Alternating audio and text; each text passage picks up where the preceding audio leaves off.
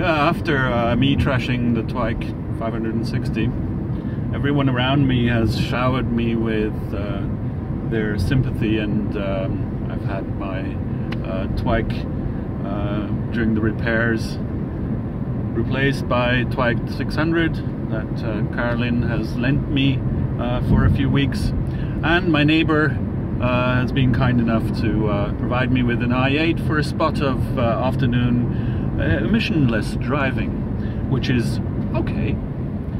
Well, we're going to have to wait and see how long it takes until we can welcome TWIKE 560 back. But during that time, I'm looking forward to all the little things that the community is going to do for me. Yes, thank you.